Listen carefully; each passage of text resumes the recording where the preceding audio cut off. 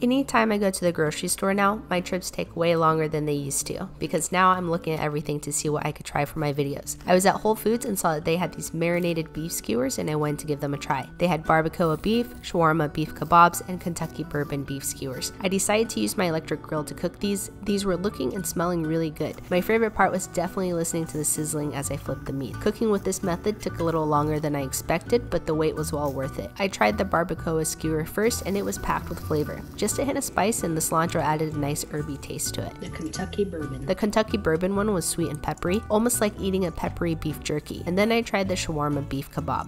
This one is the weakest out of the three. Don't taste any of the seasoning at all. Maybe a little bit of salt, but none of the marinade.